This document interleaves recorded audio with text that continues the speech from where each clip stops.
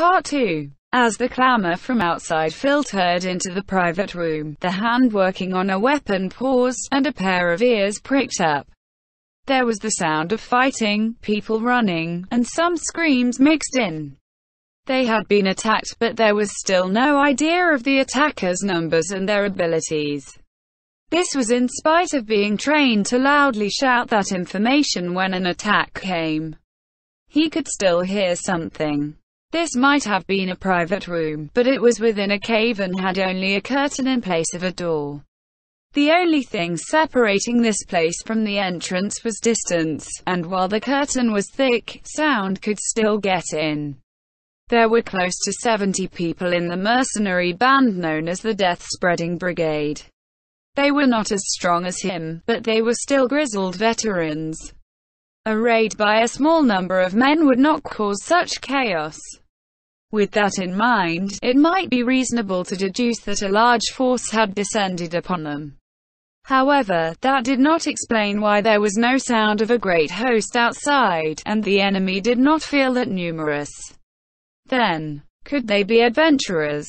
That might explain this strange feeling of attackers who were few in number and possessed great fighting power. He slowly rose to his feet, hanging his weapon at his waist. He put on a chain shirt, which did not take much time to don. Then, he attached a leather pouch with several potion bottles to his belt and tied it in place. Since he was already wearing his enchanted necklace and rings, his preparations were now complete. He flung aside the curtain before stepping onto a central path within the cave. Countless lanterns hung at evenly spaced intervals on the walls, each glowing with a continual light spell.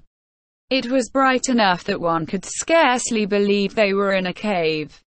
The light illuminated his entire body. He was tall, but not skinny. The body beneath his clothes was as solid as steel. He had not honed his physique through strength training, but through live battles. His hair was sloppily cut and thus looked uneven. It looked quite messy. His brown eyes stared keenly forward, and the corner of his mouth was curled up in the beginning of a sneer. His chin was overgrown with stubble that looked like mildew. Although he appeared quite slovenly, his movements were nimble and graceful, like those of a beast. As this man arrived at the entrance which was under attack, another man burst in from the other direction. He seemed quite familiar. He was a sellsword from the brigade.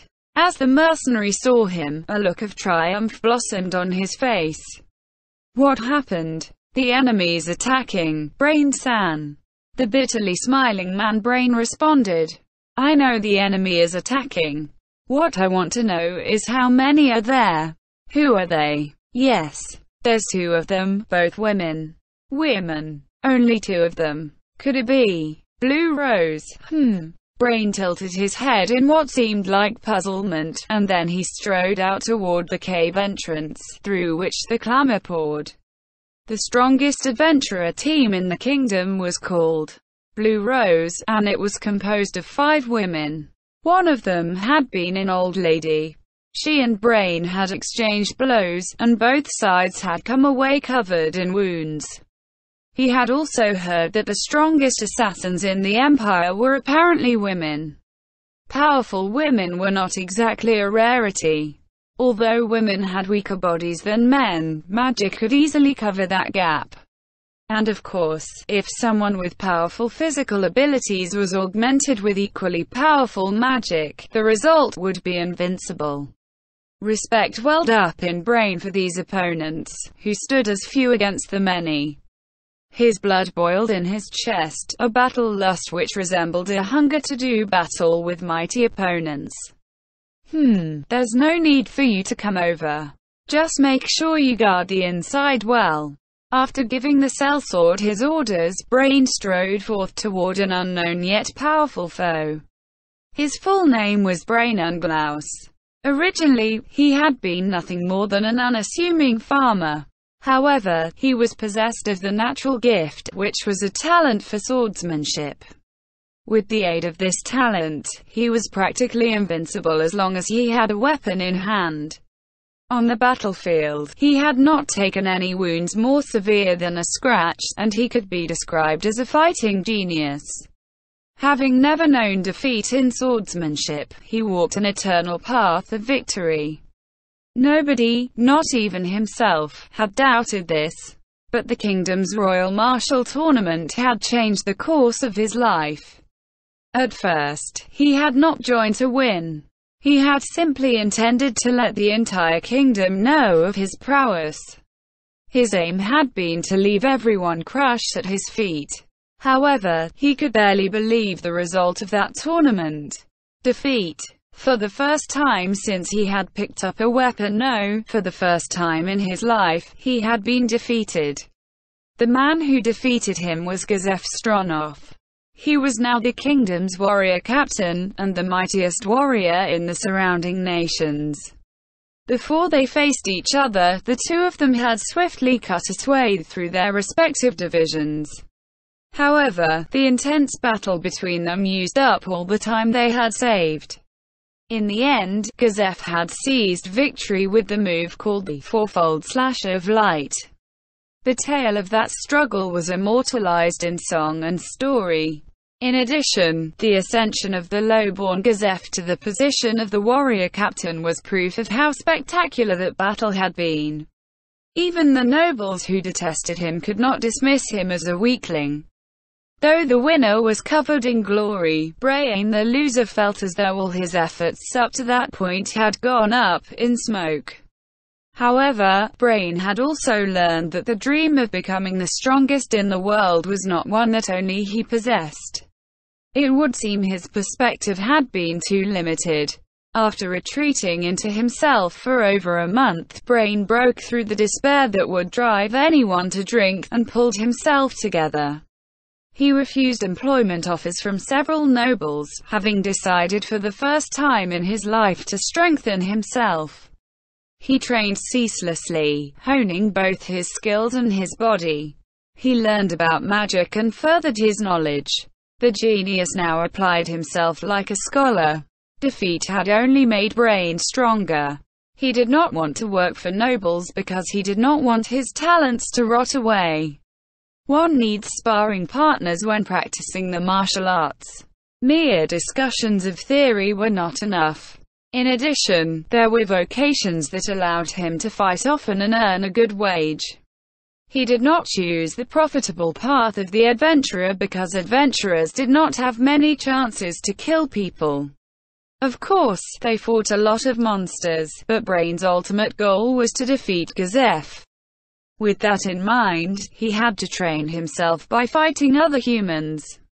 Within this limited range of options, Brain chose to join the Death-Spreading Brigade.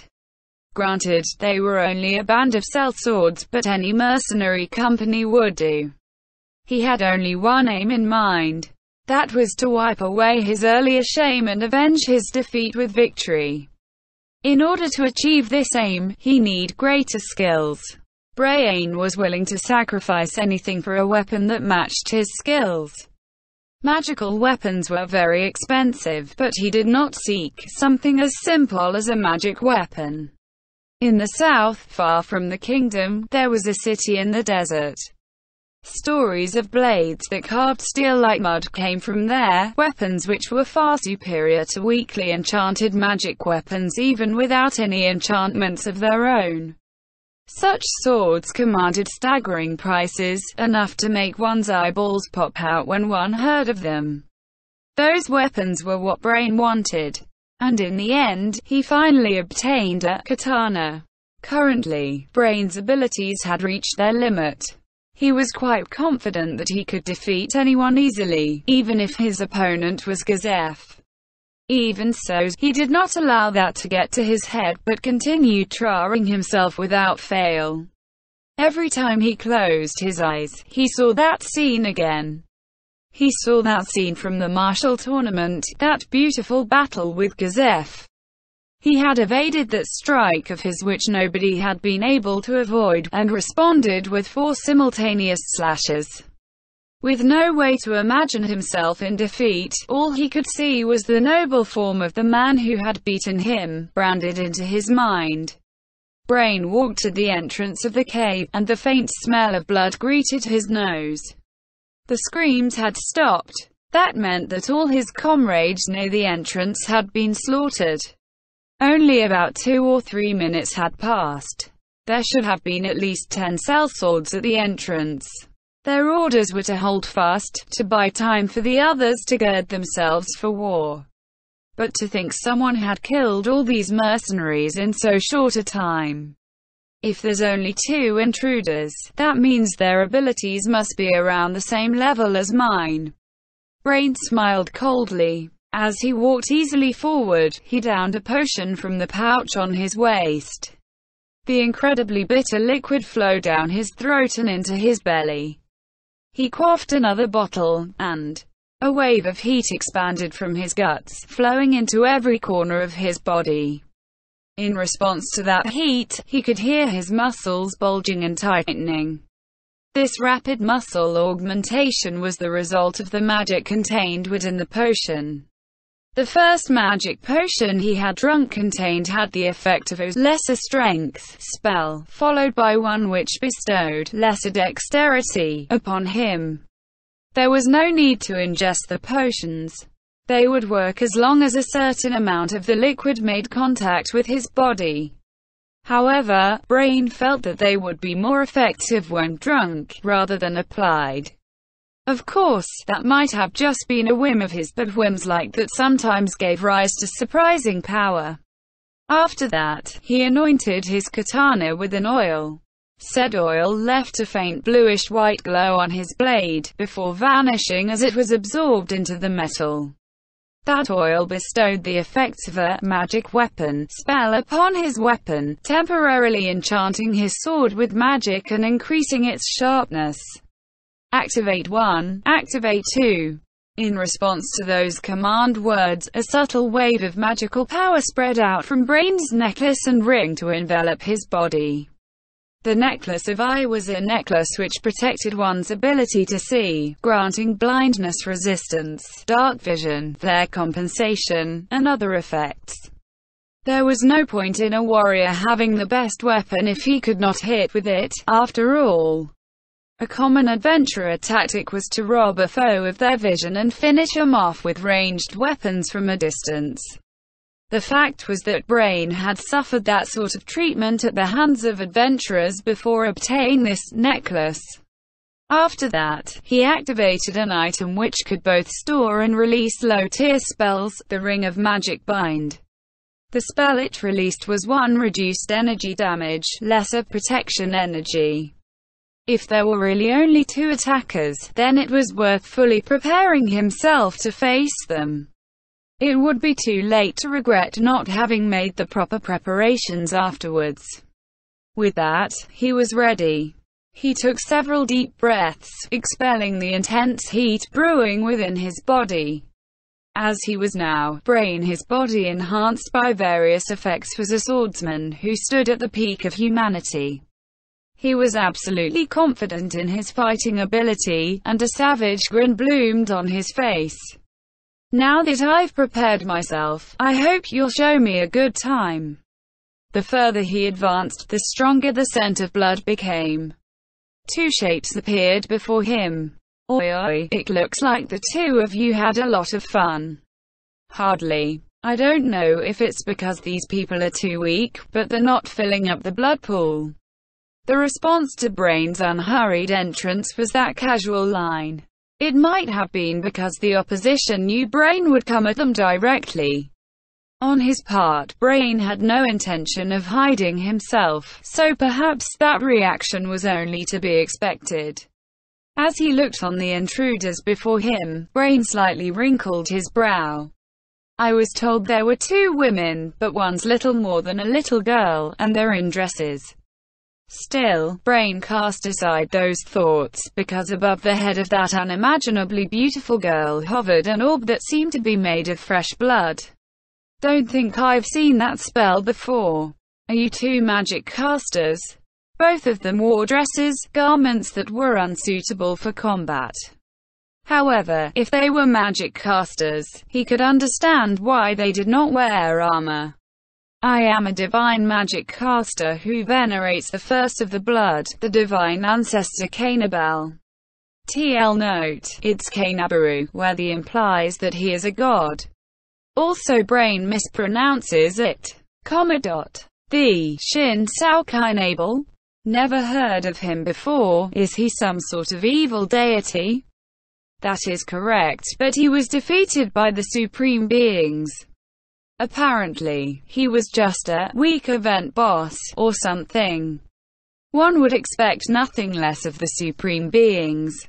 Brain looked away from the muttering girl and turned his eyes to the woman that looked like a follower. That woman was also a beauty, with full, up-thrust breasts wreathed in an erotic musk that titillated the senses. Her white dress was flecked in crimson spots. That implied she was the vanguard. Brain relaxed his shoulders, and then gripped the hilt of his sword. Forget it, I'm ready. I can wait for you if you're not. How about it? The girl looked at Brain in surprise. Then she covered her mouth and laughed quietly. How brave. Will you really be all right by yourself? I don't mind if you call all your friends over. There's no amount of small fry which can hurt you, right? Then I'll be plenty enough. It can't be helped if you don't know how high the stars are, right? Childish thoughts like being able to touch the stars by reaching out for them are best left for a girl with childish sentiments like Aura. They're disgusting when you hear them coming from an adult. And why can't such a person exist? What would a little girl like you know about a man's dreams? Brain raised his blade, leveling its tip at the two of them. As she saw this, the girl looked boredly at the ceiling, then forward, and then get him. The girl raised her chin, and the woman charged. Her movements were swift as the wind, however. Even if she moved like the wind, Brain could still cut her easily. ch2. As he shouted, Brain brought his katana down with a forceful swing. Filled with a power that could split an armored warrior bodily in two, it raced through the air like a hurricane. HMPH. That was too shallow, huh? Counterattacked mid-charge, the woman leapt away as she pressed her hand against her chest. The cut started from her left shoulder and ran across her breasts. Brain frowned as he stared at his foe. Part of it was because he could not finish her off in a single strike, but there was something else Brain did not understand. That something was why the woman's shoulder was not bleeding. Her blood should have been spurting out, under normal circumstances. Could it be magic? As that thought ran through Brain's mind, he saw what was happening to the wound under the woman's hand, and he narrowed his eyes. The shoulder wound was slowly healing up.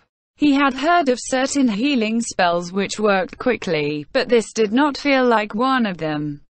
That being the case, there was only one answer. His opponent was a monster with powers of regeneration. Her sharp canines were exposed and her red pupils were filled with hostility. She looked almost the same as a human being.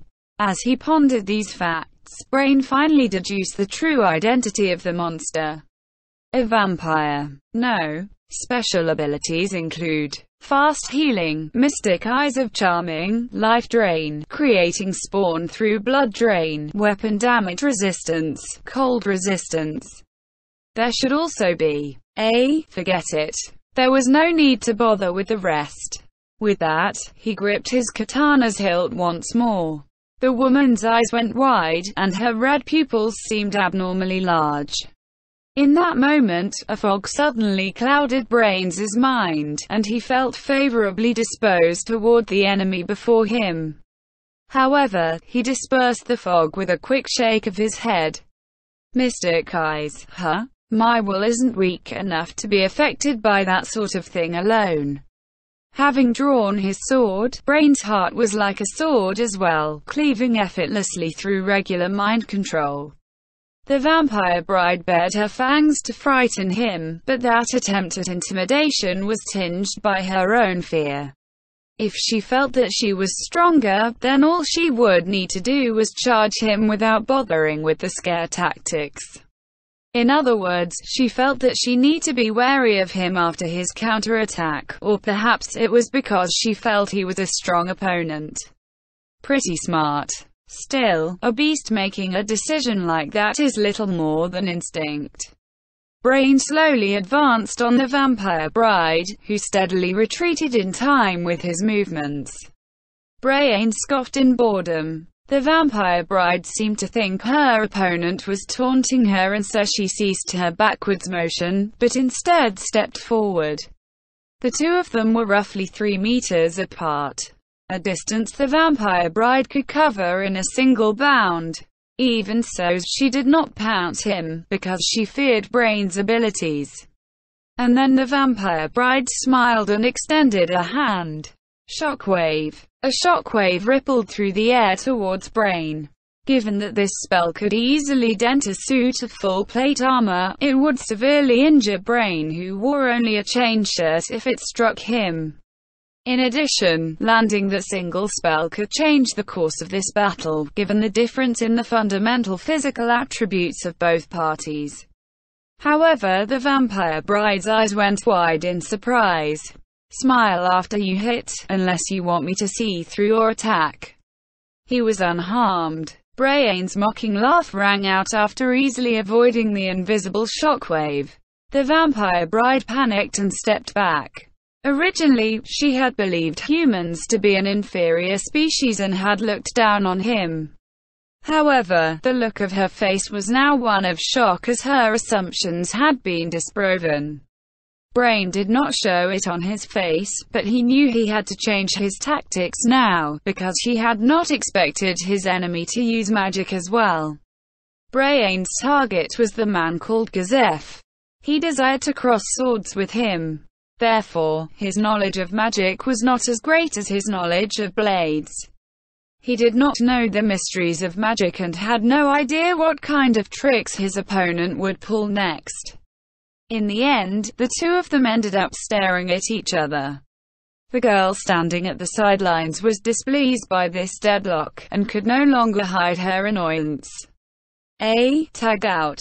The girl snapped her finger, and the crisp, clear sound made the vampire bride's body shudder.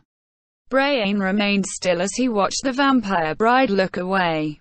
It was a perfect chance to attack, but Brain did not do so. He shifted his attention from the vampire bride facing him to the girl. She was petite, though the fact that her breasts were full and bulbous seemed quite out of place on her skinny body. Her delicate arms looked fragile enough that Brain felt he could break them if he exerted his full strength. There were many kinds of divine magic casters. Perhaps she was not a melee-oriented cleric, but a spell-oriented priestess, or perhaps she was a bishop, who specialized in spell casting. However, she was asking to tag in so she could fight in person. That implied she was confident of victory even without her vanguard.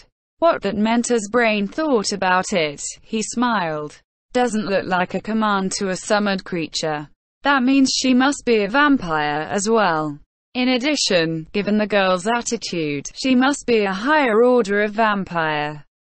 Monsters' appearances often did not match their actual abilities, so it would not be strange for that little girl's body to possess higher physical abilities than the vampire from just now. In addition, she had observed Brain's formidable combat prowess and still chosen to take the field. In contrast, the vampire bride looked afraid. A mistress who can frighten a vampire. Looks like she'll be a tough foe. I'll need to be on my guard. As he sized up the girl, Brain continued pondering her true identity. Speaking of a vampire's mistress, could she be one of those legendary vampire lords? I heard there was one of them who earned the title of Landfall for destroying a nation. However, the stories also say she was wiped out by the 13 heroes. If she had been beaten by heroes in the past, then his opponent was hardly invincible. Brain tightened his grip on his katana's hilt, slowly shifting into an attack stance. I am Brain Unglaus.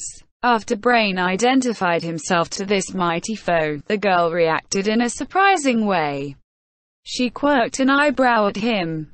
Feeling somewhat uncomfortable, Brain asked the girl, "What is your name?" "Ah, you wanted to know my name." Cositus might have gotten it right away, but I've never looked at people like that before, so it took me a while to get it. My apologies, but you should have just asked me directly. The girl took up the hems of her skirt and curtsied elegantly, like a dancer at a ball. "My name is ch2 Bloodvatlen, and the pleasure will be all mine." That elegant curtsy was directed to a man who stood before her with a drawn blade. He was unsure if she knew she would not be attacked, or if she was confident of dealing with any attack that did come. Judging by her expression, it would seem to be the latter case. "Someone like you is nothing to be afraid of.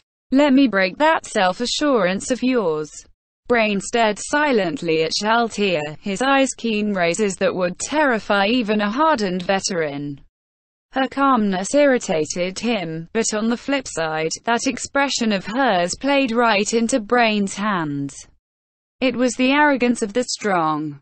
This arrogance was one of the weapons humanity could use to defeat monsters, whose power outstripped that of human beings. In fact, Brain had played on this sort of opportunity before to defeat several monsters who were mightier than himself. The most important thing was he could mock them after he defeated them. After he told them, "You can look down on some people, but not others. Are you not going to use martial arts?" Martial arts. They were skills mastered during a warrior's quest for martial perfection. Some people called them ki or some kind of aura, but they defied easy description. In the face of a massive towering foe, a person who had learned Fortress could negate the mighty blows of his opponent and stand blade to blade with him. Someone who had learned the ability to concentrate ki onto his blade and swing with slash could slay even the most resilient of foes in one hit. Against heavily armored foes, the bludgeoning martial art called bash came into play. Anyone who had learned to temporarily improve their physical parameters with ability boost could seize victory through their power of their augmented bodies. A warrior need to anticipate all sorts of circumstances, learn various martial arts, and incorporate them all into his own strength. This went double for adventurers, who were often plunged into bizarre battle conditions. That being the case, what about Brain? "HMPH, I won't need martial arts for a brat like you." Brain responded. It was a lie, of course. He was not stupid enough to announce his ace in the hole to his opponents. Brain exhaled slowly and lowered his stance, returning his sword to its sheath. He was preparing for a draw cut. His breaths became long and shallow. He focused his mind into a single point, and in the moment where it was fully concentrated, his awareness rebounded, expanding back outward. His perceptions were on a level where he was fully aware of everything around him. Sounds, the air, and other sensory phenomena. This move was one of the original martial arts that he had created, Field. Its range was not great, only about 3 meters in radius, but the martial art allowed him to perceive everything within that radius. Perhaps it might be easier to explain it as boosting his accuracy and evasion while within that area. Combined with Brain's honed body, this martial art possessed extraordinary power. He was confident that he could emerge unscathed beneath the hail of arrows. In addition, his precision was such that he could cleave even a tiny grain of wheat in two. In addition, all living things died when weapons struck their vitals. Thus, all one need to do was master techniques which could accurately strike said vitals. Rather than learn a broad range of techniques, he had focused on one single goal. His goal was to strike faster than his opponent, to accurately deliver a single, fatal blow, and in the course of his studies he had innovated a second unique martial art, instant flash. That high-speed strike was swift enough to be undodgeable, but he had not stopped there. His training after that was extraordinary, in pursuit of the peak of excellence. He must have practiced it hundreds of thousands, no, millions of times. His ceaseless use of the instant flash had caused calluses to grow on his palms, specializing him in performing the technique, and parts of his sword's hilt had been worn into the shape of his grips. In his unending quest for perfection, he had once more birthed a new technique. He could cut his foe so quickly that blood would not even stick to the blade. Feeling that he had reached the realm of the gods, he named that technique God Flash. With that move, his opponents would not even realize he had struck. Once he combined these two martial arts, the field, which guaranteed a hit, and the God Flash, that struck at divine speed, there was no way anyone could avoid being slain in one blow. His strikes were aimed at his opponent's vitals, specifically their necks. This was his secret move, the Mogaribue. TL note: a magari is a form of bamboo fence, while the Mogaribue is the sound of the winter wind blowing through that fence, like a flute. It was named for the sound his opponent's blood made when it spurted from the stump of their severed necks. Against vampires, there would probably be no spray of blood, but being able to sever his foe's neck probably counted as a victory. Are you done preparing yet? As she looked at Brain, who stayed silent and did nothing but breathe, Shaltia shrugged in boredom. I'm ready to make my move, so if you have any last words, feel free to say them. Beat. Then let the trampling begin. Shaltia strode forward with that cheerful pronouncement. Are you kidding me? We'll see how calm you are after your head hits the ground. Brain did not say that. He felt that doing so would break his concentration and waste his effort. Shaltia's steps were unguarded, seemingly defenseless, as dainty and casual as if she were heading for a picnic. This was not the way a warrior moved. Brain fought the urge to grin. He felt she was foolish, but there was no way he would go easy on her. Brain went on to use ability boost. He was waiting for his opponent to enter his field, which was also his striking range, and once she did so he would attack. Arrogant monsters who thought themselves mightier than others were all like that. After all, humans were weak creatures with inferior physical abilities, and no special abilities of note. However, I'll teach you how dangerous it is to look down on mankind. Brain mused that martial arts were created to fight beings that were stronger than humans. I'll finish you off in one hit. Haughty monsters would often struggle when pushed into dire straits. If he could not finish her off in one blow, she would probably instruct her vampire to come help her. Then the battle would become 2 against 1, and even Brain would be hard-pressed to hold them off. Thus, he need to kill her in one blow. Brain's face was impassive, but he was laughing internally. He laughed at his opponent's leisurely approach. Perhaps she did not know that she was climbing the stairs to the chopping block. 3 more steps, 2 more steps, 1 more step, and then, your head is mine. With that mental declaration, Brain struck with all his might. Who? He expelled a short, forceful breath. His blade cleared his sheath, slicing through the air at Shaltia. There was a single word to describe the speed of this movement: lightning. By the time one saw it, one's head would have fallen, so quickly did it take place. After practicing millions of times, it was truly a divine flash. I win. As Brain thought that, he stared in shock. The blow had missed. The strike into which he had poured his entire being had been evaded. If that had happened, he might have been able to admit that he had met an unimaginably powerful opponent. However, Shaltia had caught it with her fingertips. She had caught Brain's lightning-fast strike. In addition, she held his blade gently, like one would the wings of a butterfly. Brain could not help but pant heavily, as he felt the air seem to freeze around him. Impossible. Those nearly inaudible words accompanied each gasp he made. Brain struggled desperately to rein in the tremors within him, as the scene before his eyes utterly defied his expectations. However, it was an undeniable fact that there were two of Shaltier's ivory fingers upon the body of his blade, her thumb and her forefinger.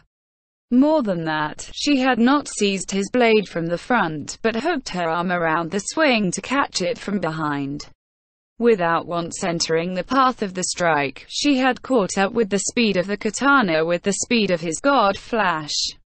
Although she appeared to be gingerly grasping the blade, with hardly any effort at all, Brain could not budge his sword backward or forward, despite pouring the full strength of his body into his exertions. It was like yanking on a chain fastened to a stone several hundred times his own body weight. And then, the force on his sword suddenly increased, almost throwing Brain off balance.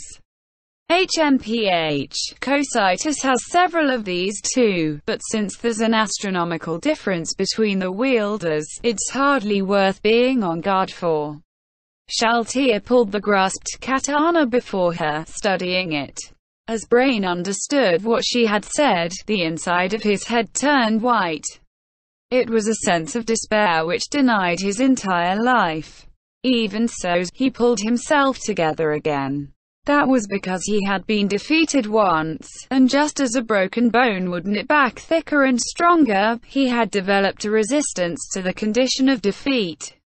It was impossible, but he had to believe it. He had to believe the fact that her fingers could easily seize his divinely fast strike.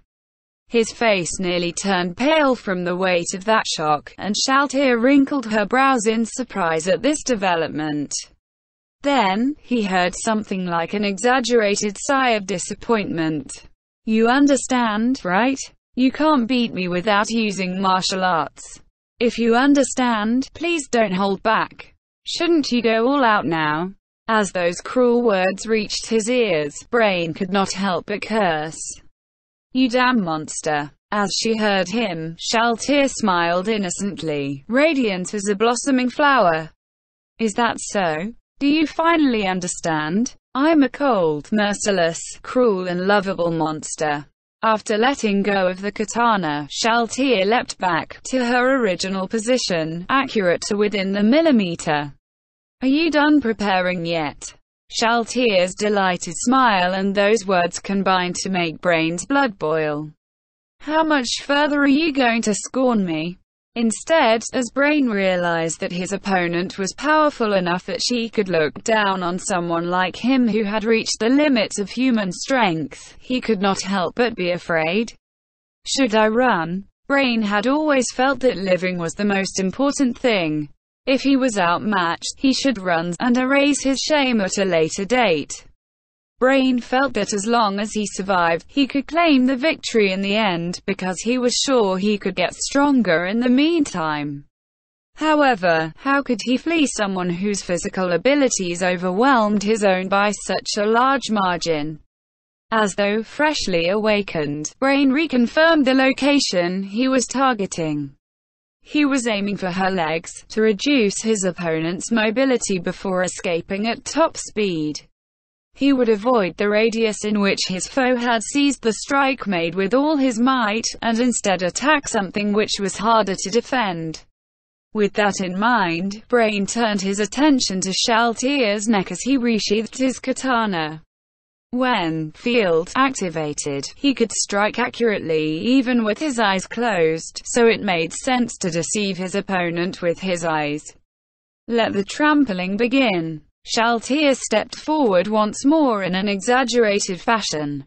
Although he had previously expected that she would step into his field, it was the opposite now. He hoped that she would not enter the field. How pathetic is this, Brain mentally chastised himself. Still, even his desire to avenge himself could not ignite his fighting spirit. It was like a fire that had run out of fuel. He TSKED, and used field to monitor Shaltier's movements. 3 steps, 2 steps, 1 step. She was in range. As Brain stared at Shaltier's neck, he noticed her mocking expression out of the corner of his eye. His target was the right ankle she was putting forward. He swung down with his katana, using his body weight to further hasten his blow. As he cast his stress aside, he was certain that this swing was faster than the previous one. Even he had no way of defending against a strike of that speed. "I can do it." Just as he was about to slice off the girl's delicate ankle that revealed itself from beneath the hem of her skirt, the hilt of Brain's katana slid from his hands. Brain's line of sight did not move, and he had no idea what had happened. However, the special sensory abilities granted to him by Field made him acutely aware that his beloved katana was now on the ground, trod under a high-heeled foot. It was impossible. Yet, it was an undeniable reality. The reason Brain's katana had slipped was because of the shock transmitted into his hands when that high-heeled shoe had stepped on it. There was only one reason not to believe this. That reason was, despite heightening his focus to its limit, he still had not sensed his opponent's movements. Yes, not even within the field of which he was so proud. She was close enough that if she reached her hand out, she could touch him. Shaltier's disdainful gaze landed on Brain from such a short distance. The startling pressure it generated threatened to crush the air along with Brain himself. Brain's breathing grew chaotic. His sweat flowed like rain, soaking his entire body. His field of vision trembled and an intense feeling of nausea came over him. He had been through several risky encounters before, so desperate situations were a common sight for him. However, those encounters were little more than child's play compared to his present predicament. The high-heeled shoe pulled off the blade, and Shaltier silently leapt away. "Are you done preparing yet?" The third repetition of those words filled Brain with an incomparable sense of despair. Next, she would say, "Let the trampling begin." Quote. However, just as Brain thought that would happen, he heard something completely different. Could it be that you can't use martial arts? That voice, filled with pity and surprise, made Brain draw a sudden breath. He could give no reply. No, to be precise, he did not know what to say. Perhaps he could playfully reply like a clown. I used him just now, but you defeated him easily." Biting his lower lip, Brain retrieved his katana. "Could it be that you're not actually that strong? I thought you were stronger than those chaps at the entrance." "Sorry about that. I measure strength in meters, so I can't discern differences of a millimeter or two." He had worked so hard and so long. During the showdown with Gazef, he was overly confident in his natural abilities, so he had not trained and lost to someone who had. As a result, his defeat had turned into his motivation. The mindset he had developed, of standing up again from defeat, of earnestly honing his skills to produce results, were nothing but foolishness to the monster before him. "This can't be happening. All along, I've been slaying those monsters who scorned me and mocked me for being weaker than them." As those thoughts rose through Brain's mind, he struggled to press them down, and in their place. Ahhhhh. With a great shout, he made his move on Shaltier. Brain swung at Shaltier, who had a puzzled look on her face as she watched him attack with all the force his body could muster. His blow, which marshaled all the muscles of his entire body, could easily cut an armored human being in half. Shaltier had no intention of evading that stunning strike. The way she watched the gleaming arc of white light descending upon her made Brain think that he might be able to land a hit. However, the scene from earlier denied those thoughts of his. Could he really strike her so easily? In the next moment, those fears were confirmed. As a crisp ringing filled the air, Brain once more saw an unbelievable sight. Shaltia had swiftly flicked the nail of her left little finger roughly 2 centimeters long with blinding speed. In addition, Shaltia did not seem to be using any strength at all. The rest of her hand was balled up into a fist, leaving only the little finger sticking out.